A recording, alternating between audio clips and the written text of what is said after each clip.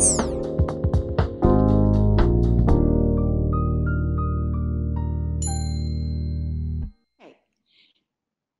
Well, welcome to all of this webinar on emotional poverty. I'm so delighted to have you with me today. And I'm going to give you a quick overview of the book and then some more specifics about kinds of things that are in the book. The book is actually a 6-hour workshop, and we won't have time for that, but it will give you a taste of what's in it. So what I am going to do is talk about why we're doing it and what it covers and what it looks like. First of all, it has 9 chapters in it, and the first chapter is what causes what it is, and that's what we're going to look at first. It occurs in all demographics, and one of the things we know is that it is very prevalent among your affluent students. In fact, I just read a book, and one of the things in that book is that she is a psychologist who works with affluent children, and what she says is that she thinks they have more emotional issues and are more emotionally distressed than children, any other group of children. I don't know that she studied children from poverty. What we do know is this, is that the way I'm defining it in the book is it's not a clinical disorder. You won't find it in the DSM-5. It's 4 characteristics. It's when the brain is physically unregulated and unintegrated, when attachment and bonding is not secure, when the inner self is dominated by inner hurts, and when the external environment repeatedly gives you the message that you're less than and separate from. So in the book, one of the things that those of you that work with K-12, and particularly those of you that work with secondary teachers, I had somebody say to me the other day, oh, you're just doing a Hug a Thug workshop. And I was like, no, we're always going to have consequences. But I think now, particularly in the United States, for secondary, is that students and teachers are getting shot. And there are ways to know which are most likely to come from. There's ways to know how you emotionally triage a building, so accurately stay safe.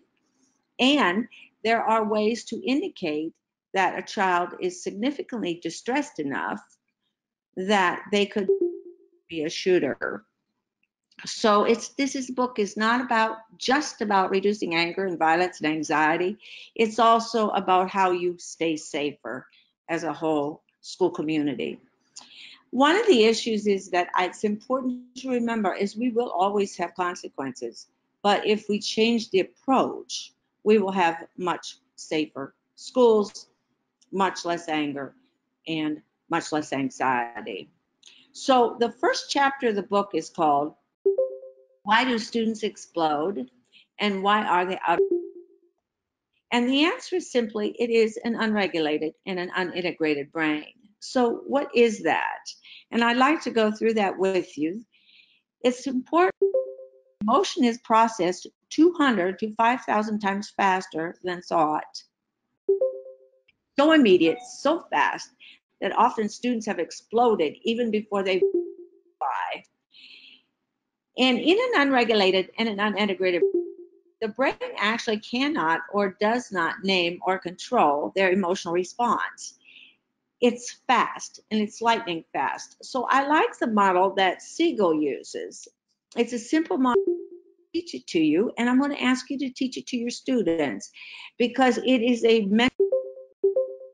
abstractly reference what's happening in their brain without having all the angst and anger that goes around it. So if you will, right now, if you have a piece of paper, would you draw your hand out, lay your hand down and draw it out with your palm up like you see on the screen? If I could give you about 15 seconds to do that, I want to ask you to label this, and in a bit you'll see why.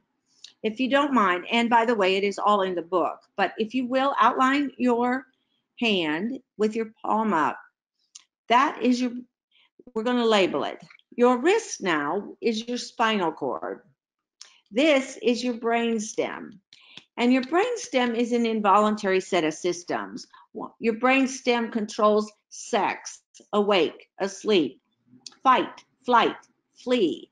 It's all those automatic responses. You know the Bee Gees song, staying alive, staying alive, staying alive? That's what your brainstem does. It's the basis of your motivational system, food, shelter, reproduction, and it works with your limbic area to get you to act. The thumb is the limbic region of the brain. Now, if we were really, it's the amygdala, amygdala. Now, if you take your two hands and go like this, some individuals say that this would be probably close to the actual size of your own individual brain. Now, some bodies are bigger, so their hands are bigger. But the bottom line for you personally is probably close to the size of your brain. And you notice you have two thumbs. If we were being technical about this, you would have one for your right brain and one for your left brain. And what we know is this, is that this is the amygdala. It's your emotional center. It, with your brainstem, emotions. See, one of the things that happens when you're very young, when you're an infant, is that you begin to seek out and check out information that you have millions of stimuli coming to you at once. So your brain has to figure out what is really important to pay attention to. And your caretaker often helps you kind of decide that. This is important to pay attention to, this isn't. So in this thumb, it is structured through the environment and our relationships. And what do you pay attention to? You know, your caretaker, your mother brings your milk to you. Oh, you like the smell of that. What you associate a good feeling with that. That is the beginning of emotions. And emotions either move you towards something or away from something. Cortisol is released if this gets activated. It can be traumatized. And it is important.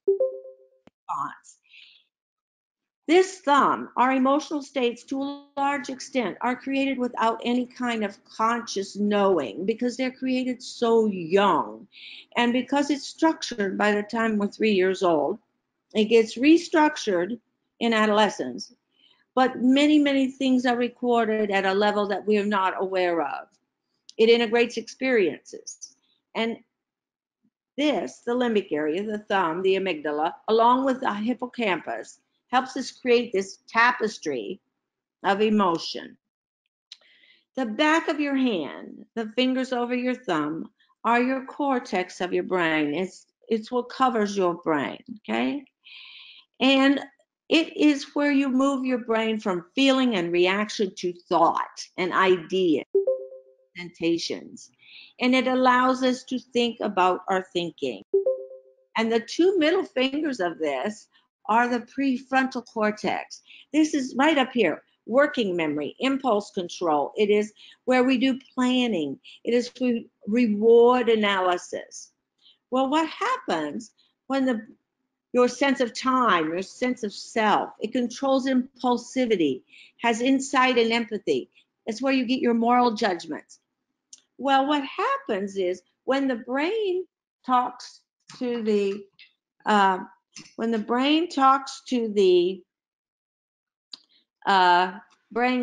thumb talks to the brain stem, and the brain stem, the hand covers this. It's integrated when it talks to this. It is regulated when it talks to the thumb. So when your emotions are integrated and regulated, your amygdala is talking to your brainstem, and it is regulated by your prefrontal cortex, by your thoughts. When this doesn't happen, the brain explodes and it's in your face. And you have an explosion. So the question becomes this. When you have an explosion, then you literally have an unregulated, unintegrated brain.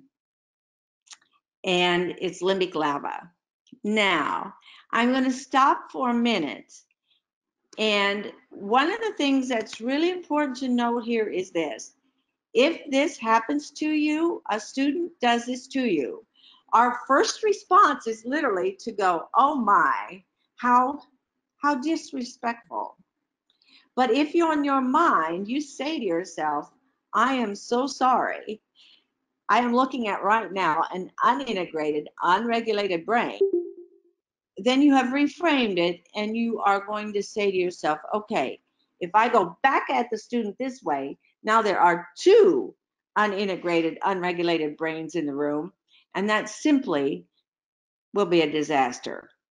So I'm going to stop for a minute now and have you go back over your notes. Can you teach that back to you? Because I'm going to ask you to teach it to students.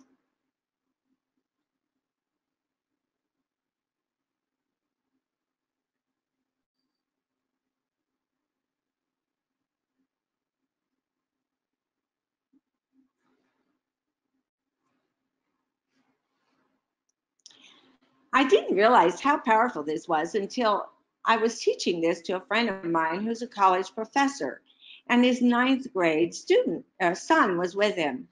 And we were talking about something, and his son said, you know, that's me. He said, I was explaining to him, and we were talking about it, and he said, that a lot of times I'm like this. And his father said, yes, that's true. And his father told me that they had adopted him when he was in the 5th grade. And the student often had these explosions. I forgot about it. We went on to another conversation. About a half hour later, this young man was talking about something, and he said, you know, I was at camp, and this man, another camper, threw ice at him in the shower, threw ice over the shower at him, and he said, you know, my hand went like this. And then he said, my thumb came out, but it didn't, and then I went like this, and I controlled it. And I thought, oh my goodness, how fast you began to figure out how to represent what happened to you in a way that is representational, and you can address it and you can talk about it and you can think about it. One of the elementary schools I worked with in Corpus Christi, what they did was they taught this to their elementary kids. So whenever there was an explosion in the classroom, the kids understood that this is what happened. And then they learned, as I'm going to teach you in a bit, what you have to do to regulate it and bring it back. It's a wonderful teaching tool. Now, you should know that if the child comes out of financial poverty, the prefrontal cortex is undeveloped. University of Berkeley, California, did research with and they put them in brain scanners and looked at their prefrontal cortexes. And what they found for children in financial poverty, that their brains looked like adults who had a stroke. They were not developed. It wasn't that they couldn't be, it's just that they were not developed by the environment. So your children from financial poverty have more problems with this brain regulation. Now, for those of you that are pre-K and kindergarten, one of the things that's being reported to me across the United States right now is the number of pre-K and kindergartners that are simply out of control. One of the things we know is that they, in this process, they're out of control and they explode, have regulated brains at all. What we know is that you have to teach regulation. In fact, more children in pre-K and kindergarten were put in alternative placement last year than any other grade level. I have people telling me stories about kindergartners who rip off all their clothes and run around the room naked. Children who have to be sworn before they can nap. Children for whom it takes a therapy dog an hour and a half to calm them down. So one of the things we know is it takes more and more children are coming with brains that are simply not regulated. What does that mean? You and I, we have been taught to have an internal voice inside our head that tells us what to do and not to. For example, if you've ever been driving on the interstate and you wanted to help somebody else off the road, well, you probably said something to yourself like, not today, or no, I don't want to go to jail, or no, you regulated your behavior. Well, when that internal there, you have to give it to them. So one of the tools that we have on our website that I'm going to really recommend to you, it's a free download. It's called Teach Teddy. And you Xerox these lessons. And what you do is each child has a stuffed animal or a teddy bear. And what they do is each lesson, they teach their teddy bear how to behave at school. And every day that the teddy bear, i.e. them, behaves the way they're supposed to, they get a sticker. And what happens is if the child has a day where their behavior is not good, then the teacher will say, I need you to go back and teach Teddy how to behave because he's having difficulty. And so the child will go back and teach him. And what that does then is help him or her regulation of behavior. And this is a PDF you print it off directly from our website. Now, here's the protocol for an emotional meltdown. When you have a student who has an emotional meltdown, the first thing you have to remember in your brain, I'm dealing with an unregulated and unintegrated brain. This is not a disrespect issue particularly. It's about an unregulated and an unintegrated brain. And then you have to say, how will I contain that behavior? What will I do with that behavior? Safety issue? If so, I'm going to have to get that student out of here. Prior to any emotional meltdown, you want to make sure that the students understand the hand model of the brain. So one of the things you can say to the student is, look, is it brain today? When they calm down and they'll go, yeah. So then let's say, what do we have to do to keep that from happening? Okay. And so you teach them then a series of calming techniques. And I'd like to teach those to you. And there's another technique called validation. So what are calming techniques? Well, several of them. I'm not going to go through the whole list with you. I'm going to give you 2 or 3. But one of my favorites, of course, is water. 10 to 12 ounces of water, particularly for boys, is very beneficial because it does 2 things. It metabolizes cortisol, okay? And cortisol creates anxiety. What cortisol does is a chemical you produce when you're upset, and it actually changes your physiology. It increases heartbeat, several kinds of things occur. So water will calm that down. And one of the things you can tell after they drink water, what you can tell when the water is working because their shoulders will start to relax. Another tool I love is looking up. Looking up, when the eyes, how many of you have children that cry all the time? Excuse me. If you tell them to look up, see when your eyes are anywhere across the top of your forehead, between 10 and 12 o'clock, if your face is a clock, what your brain is doing neurologically is accessing what is stored visually. When your eyes are moving between your ears, what your brain is doing is accessing what is stored auditorily. When your eyes are down, you're accessing what is stored emotionally. And when children get upset and start crying, their eyes are down a lot because they're crying. If you tell them to look at the ceiling, okay, and then I usually had them do something like draw a guitar or something like that. The thing is, they're not able to the emotion. See, one of the things we tell students, a lot of times students get upset because of an academic issue that they're having difficulty with. And one of the things you will find for many of your students who are having academic difficulties is that their eyes never go up. If you watch, their eyes never go up. See, school is about visual discrimination, how letters are different, how numbers are different. And many times your students, their eyes don't go up. So what you do is this, is you tell them to look up, and we tell them Your brain is like a camera. And what your brain does is your brain takes pictures, and you can take pictures with your brain and remember it.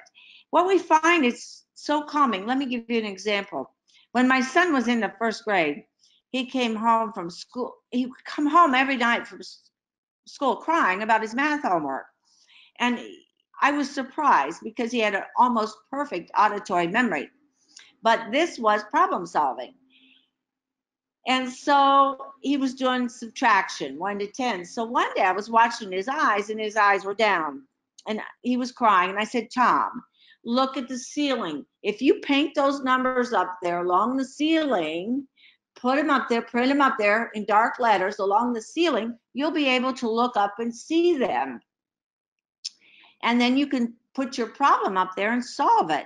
He said, I don't like my eyes up there. So about a week later, he was doing his math homework and he wasn't crying. And I said, Tom, I said, what are you doing? He said, well, Mom, you know that thing you told me to do with my eyes? He said, print them up on the wall, 1 through 10. I make them blink. Then I count backward. And when I count backward, they quit blinking. And then I know what the answer is. When he was a senior in high school, he had an oboe solo. And he called me on the road. I was traveling, and he said, Mom, I have a real problem. He said, my problem is that I know that solo. I have it memorized, but when I get in front of the band, my fingers freeze and I'm terrified. I said, Tom, where's your oboe? He said, it's on my lap. I said, you know what you need to do? You need to. I said, are you looking down when you reach down to get it? He said, yes. I said, don't do that. I said, look, paste that music on the wall. Okay. You got it memorized. So print it up there on the wall. Keep your eyes on that music.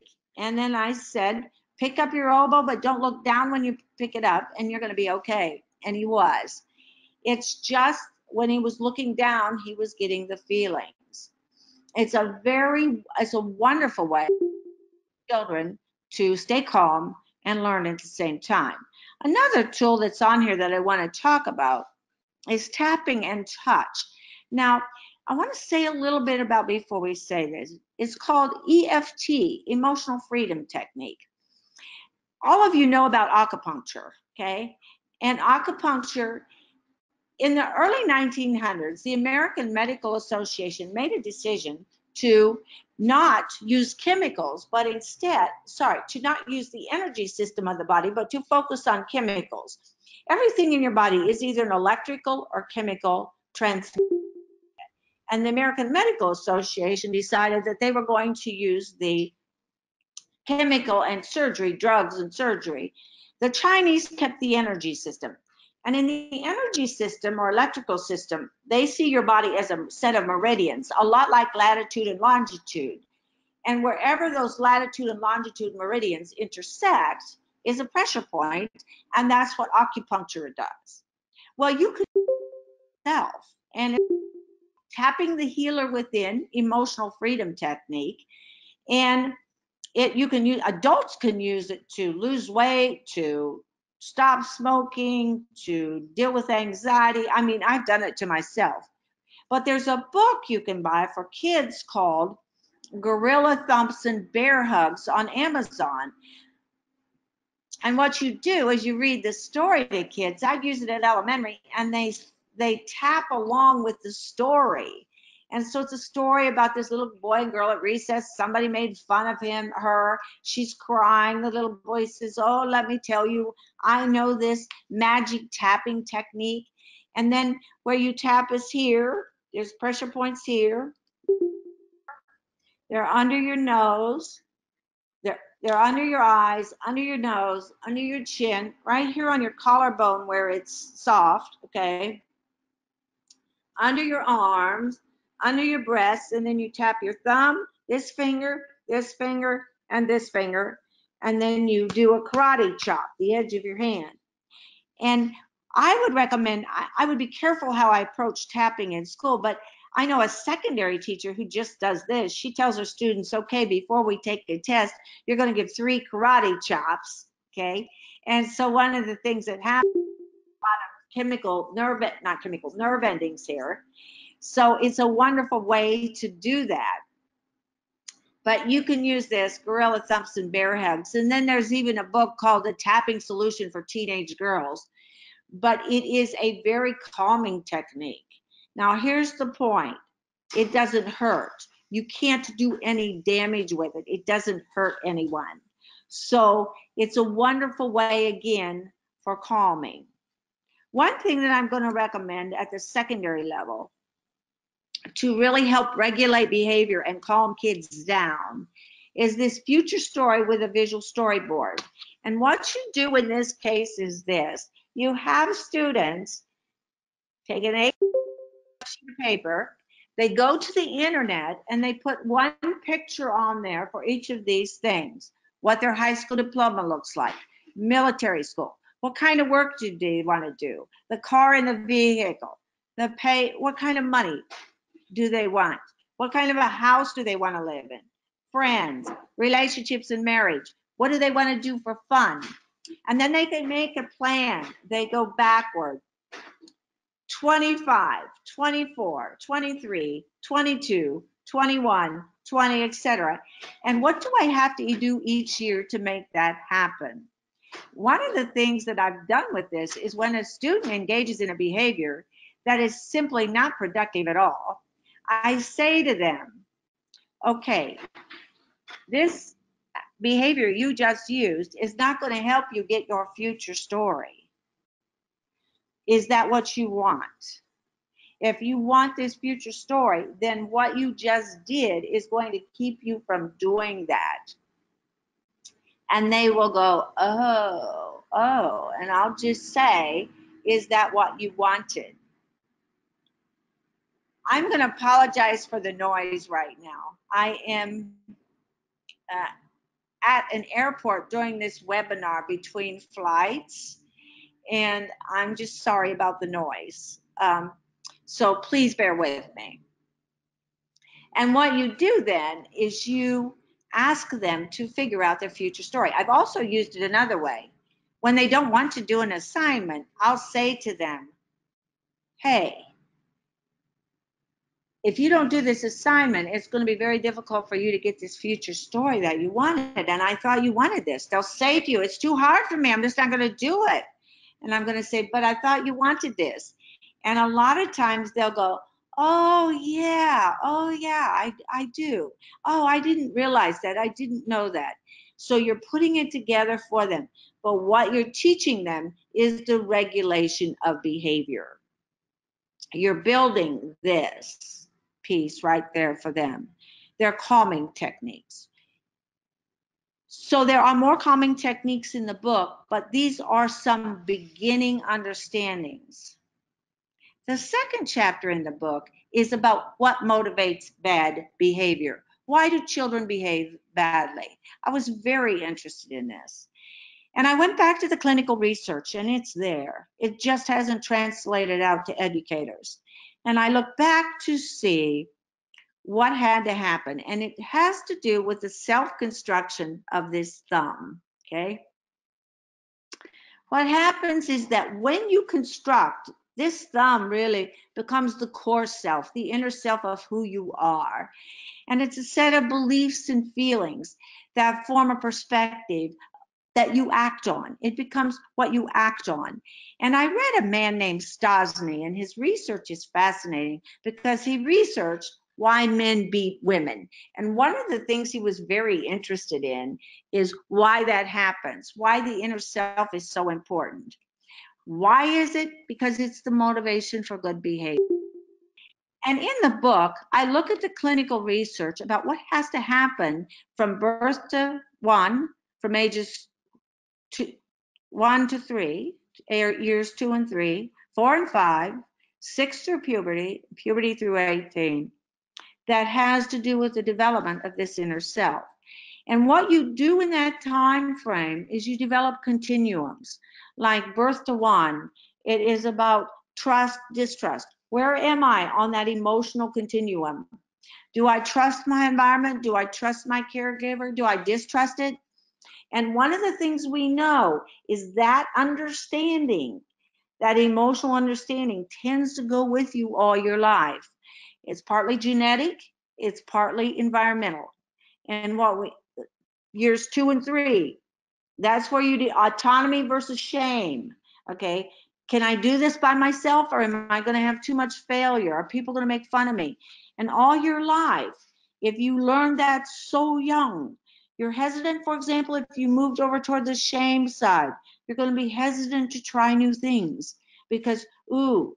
And what in the 4 and 5, it's about initiative versus guilt.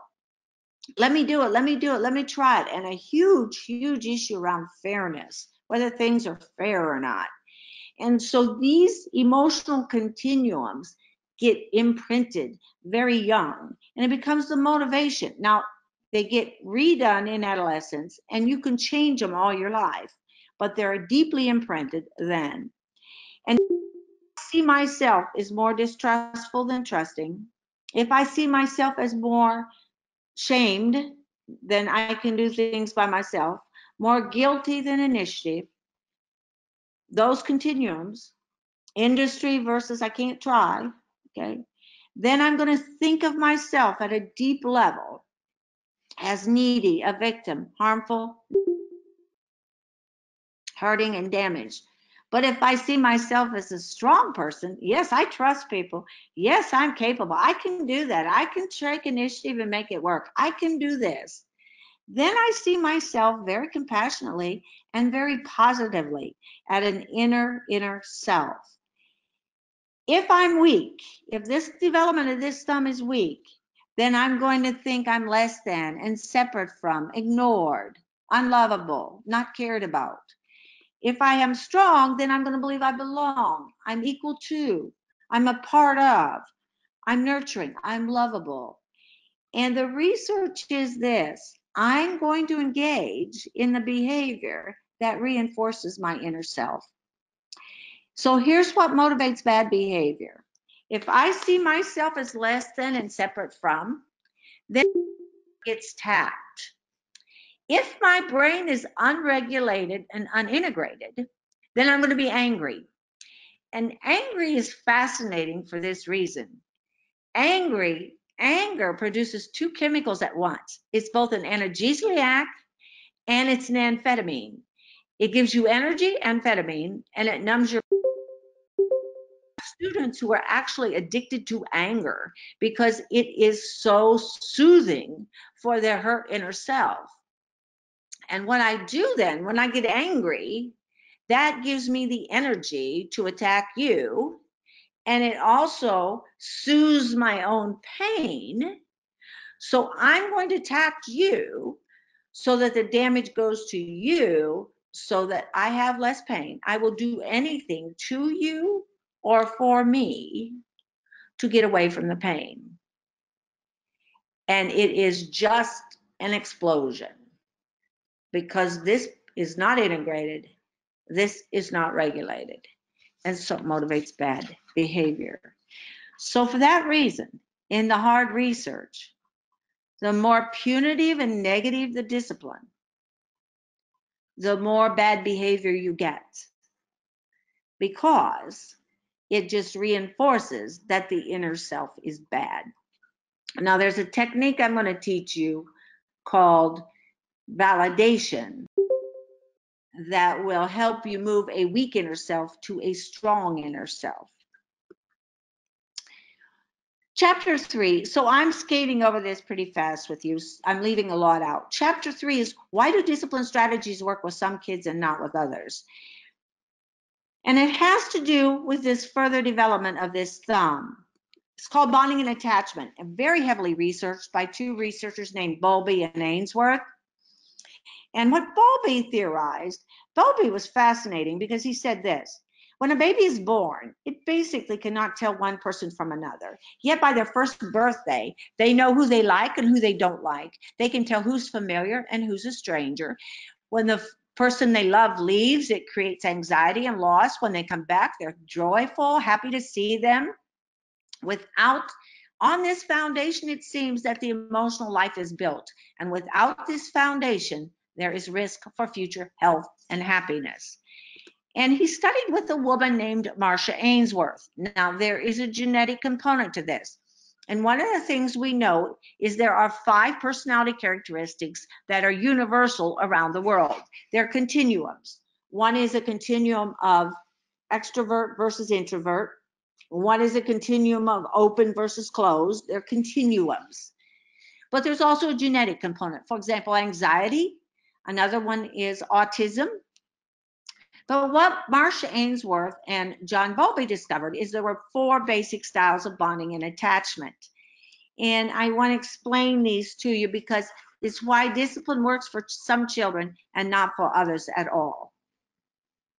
And one of the things that becomes very important as we talk about this is your ability. You'll recognize these students as I talk about them. And 2 of these bonding and attachment styles are where the majority of the shooters come from. So what are they? Well, first, let me tell you about the research. John Bowlby theorized that if you were emotionally well, he said that someone who's emotionally well has bonding. In other words, they're bonded, they belong, and safe. And that if you feel like you're loved and you feel safe in your environment and with people you love, then you will be free to explore. So what Marcia Ainsworth did is she took 1-year-olds and she put them in a room with toys, and she had their caregivers come in and drop them off and leave them there. And periodically the caregivers would walk through the room, but she also had strangers walk through the room. And then what they did through a 2-way mirror is observed how the children responded, both to the caregiver and the stranger.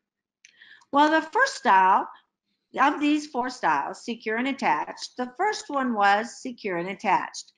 These children, they cried a little bit when the caregiver left, but then they went and played with the toys, were happy. If they saw a stranger, they knew they were a stranger, but they weren't fearful of the stranger.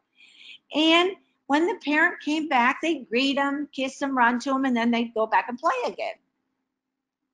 And what Bowlby and Ainsworth said was the child's sense of self is integrated. This thumb is integrated and regulated. And they believe their inner self is strong. They believe they belong and they're safe. They're not easily influenced by their peers. They tend to do better academically.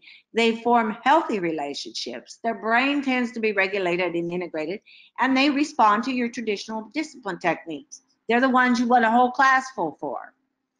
And Stosny said, their philosophy is, I'm lovable, and you will find my love worth having.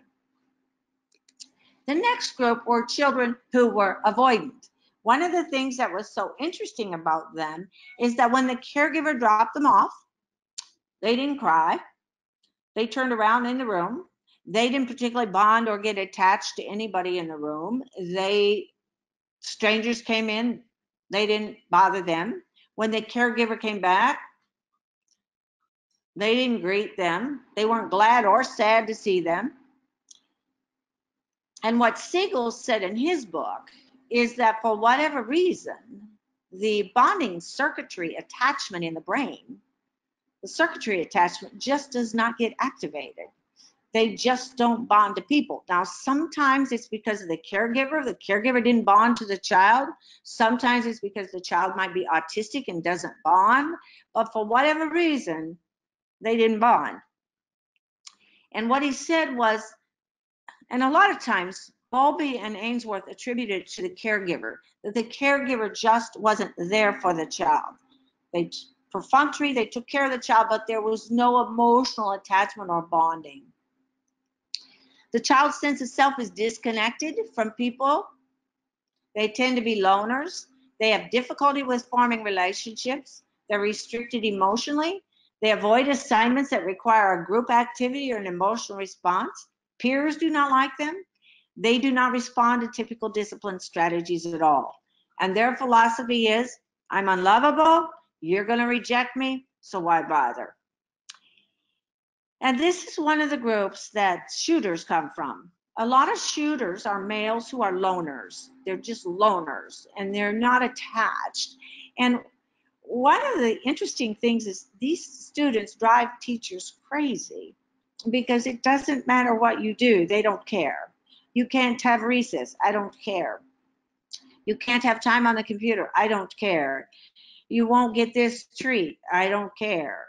There's the motive of relationships and emotional responses simply aren't there.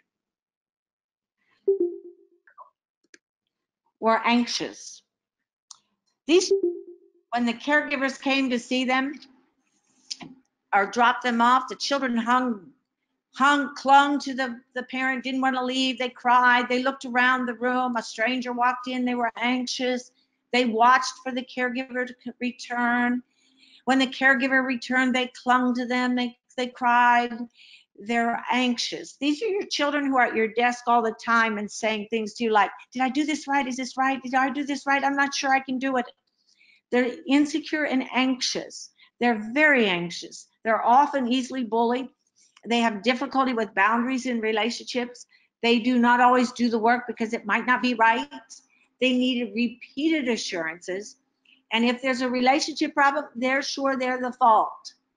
And their philosophy is, I'm not lovable, but you are so loving that I will do anything to get you to stay or like me.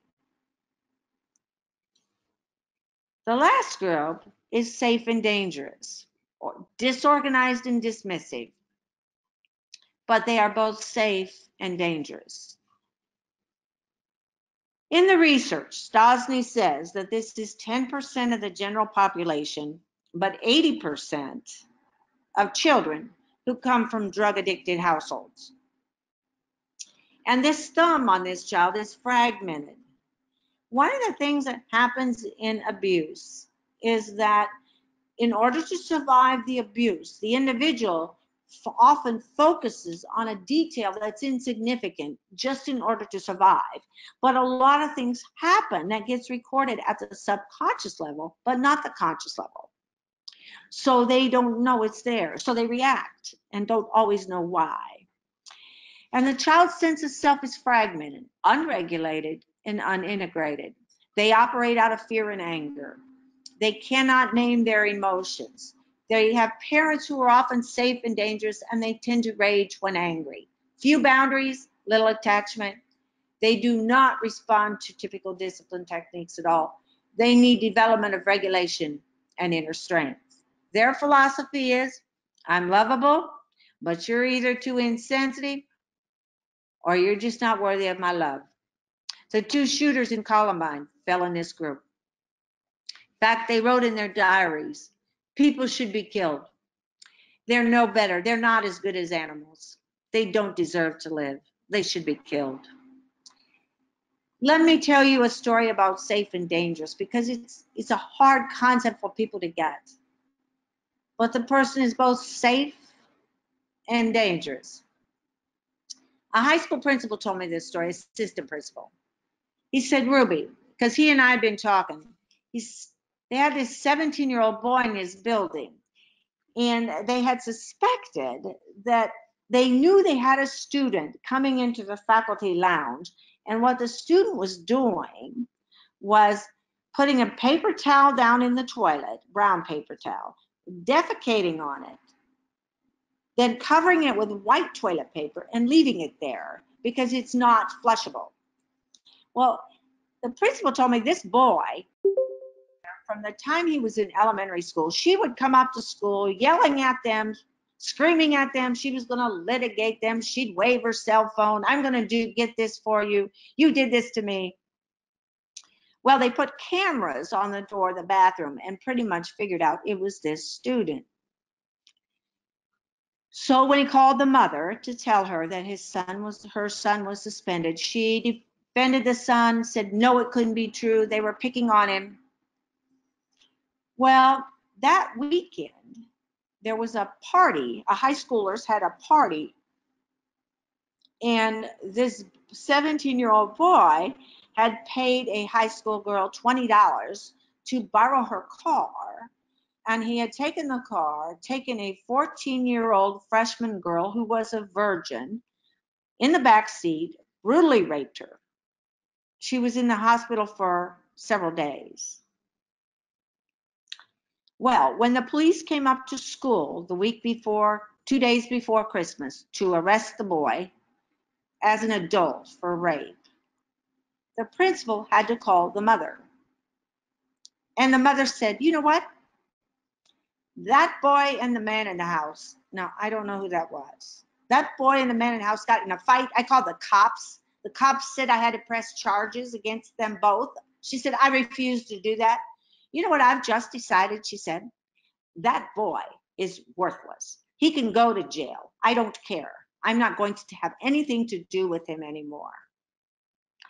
And the principal said to me, Ruby, what I understood is the boy is safe and dangerous.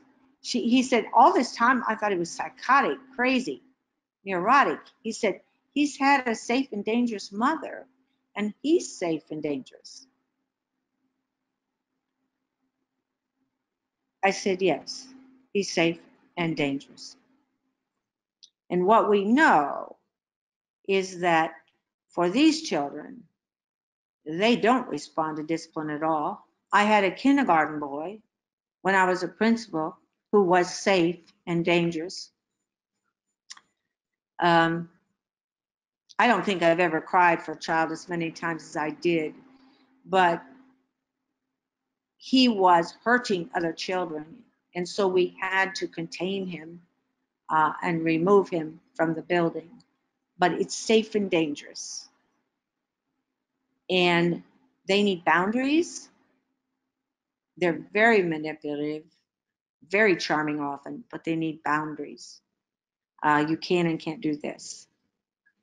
So you have these 4 styles.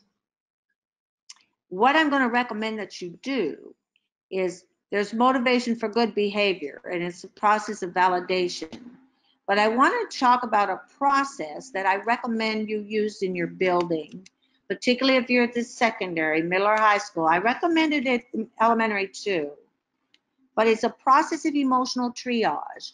Now that you know what I've showed you, you can predict where your violence is going to come from. And what you want to do is step 1, just like we do academic targeting and we look who's going to be most at risk of failing, you want to do the same thing with emotional pieces. And you want to gather a team of individuals at your campus to include a principal, an assistant principal, a counselor. Then you're going to ask, don't let one person do it. Then you're going to ask each teacher to submit a name. List of names of students who have the most anger, the most violent tendencies, those who are social isolates, loners, who display difficult behavior.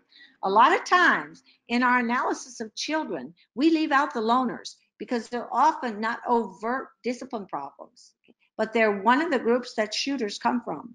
And what you do is you make a chart that looks like this. Who are the insecure and anxious ones? Who are the insecure and avoidant ones? Who are the ones who are safe and dangerous? And you put their list, their names for the whole building. You are triaging the building.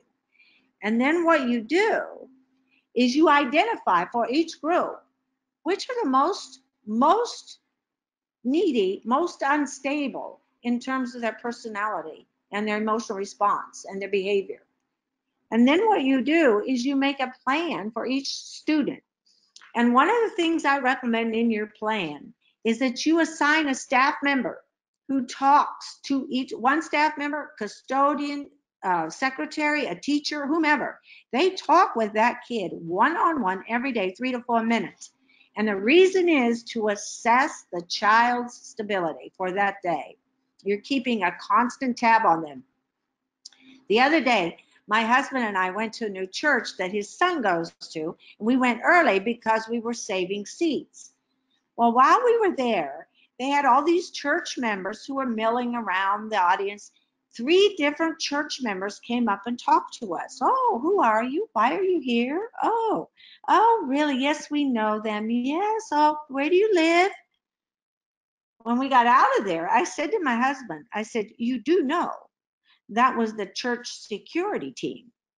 And he said, what do you mean? I said, look, they're using current church members, and they know everybody who's going to be in that, anybody who comes in that's not their normal member, they know who they are.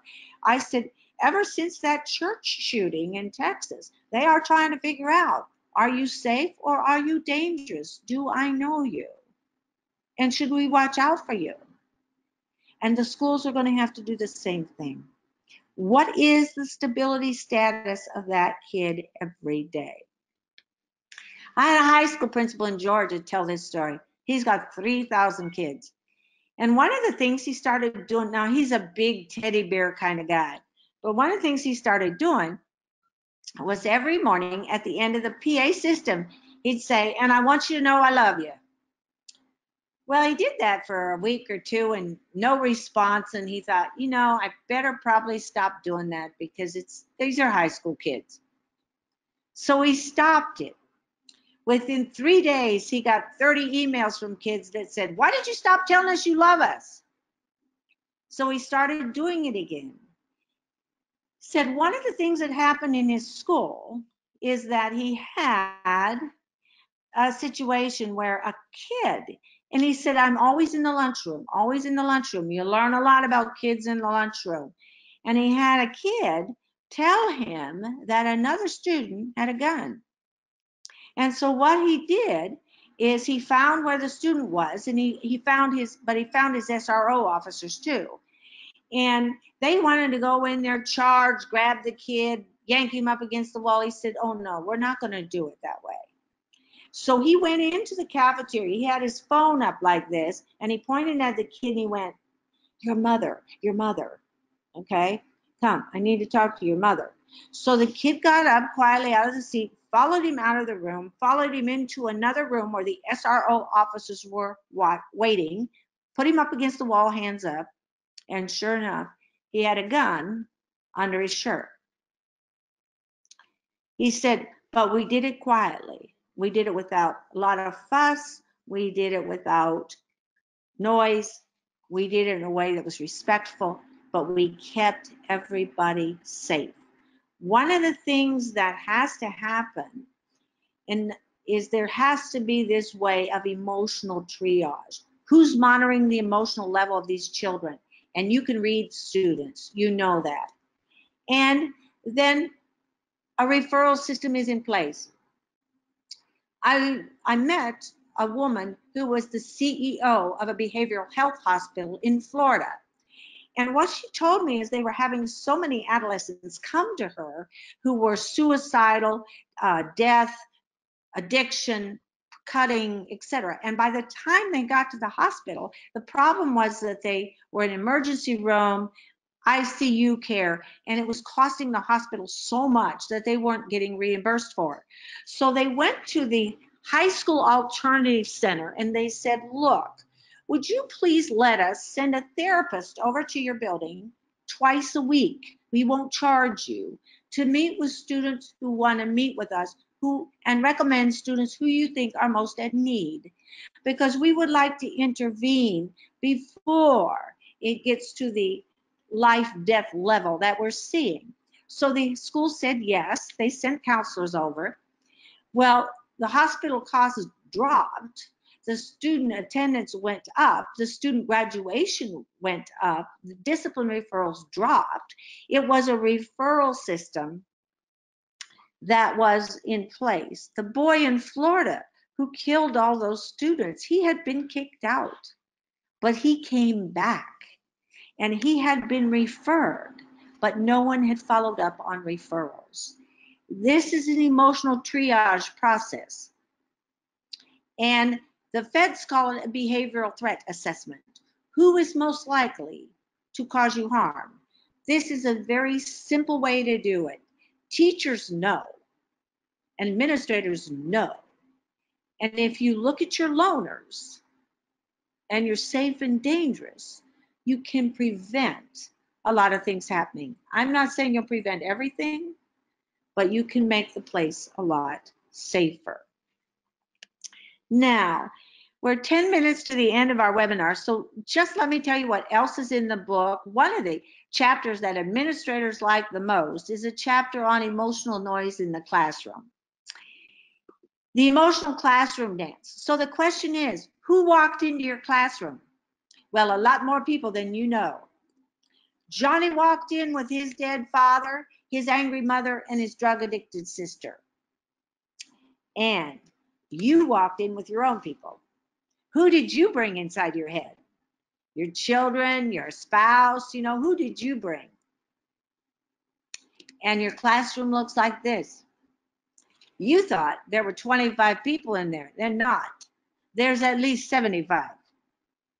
And that's one of the reasons you have so much more noise before and after holidays, because they're bringing all these people into the room with them. And you brought yours. So the noise level is huge. And many times when students react in your classroom, it's not you they are reacting to. It's the people they brought in there with them. So how do you begin then to figure out that noise, the noise you brought in, the noise they brought in? How do you begin to stabilize that you can have a classroom that actually works? And there are 4 factors. Here's what influences the noise in the classroom. Who the students brought in their heads with them, who the teacher brought in with their heads, the bonding and attachment style of the student, the bonding and attachment style of the teacher, emotional triggers. There's a chapter in the book about how you can figure out what your own, a section in the book, how you can figure out what your own emotional triggers are. There's different energy and stress levels that we bring in. The age and stage of development of the child, which is in the book, but then there's a whole section in there on predictable stages that adults go through all their life. Many people do not know that there's a whole bunch of research on adult development stages. Just like kids go through developmental stages, so do adults in their life. And it doesn't mean that you will go through them at that time, but there's stages that adults go through as they age, and they impact what happens in the classroom. And it's very beneficial if you know those for yourself personally. I learned so much about myself. It was so wonderful to know that, okay, I'm in this age frame. Here are probably some of the things I'm going to experience. And one of the things we do in the workshop is we have the group break up into 20-year-olds, 30-year-olds, 40-year-olds, 50-year-olds, or if you want to be in that age, 50 plus. And they write down the advantages and disadvantages of their age. And they are so in sync with the research. It's fascinating to identify how that impacts the classroom. So in conclusion, let me say this, that in the book, people say this to me, Ruby, look, we can't control what they come in with. We can't control what happens to them outside of school. Actually, that's true. But there's a whole bunch of things we can do. And one of the things that we can do is we can teach students about a regulated, integrated brain and how to calm themselves. We can build strong inner selves through validation. We can construct classrooms in which the noise is less. We can have safer classrooms and campuses by doing emotional triage. We can better identify our emotional issues. We can be aware of our own emotional realities and our participation in the safety and well-being. We will always keep consequences in place, but we can change the approach. And education has been and always will be a social endeavor. It's a human endeavor. And we can, by paying more attention to our students and their emotional well-being, we can create a high quality education that is safer for everyone. We can do that. The research. Thank you so much for being with me today. Thank you so much for dealing with the extra noise level at the airport. And thank you for all you do for students. You can go on our website to get the book if you like. Thank you so much.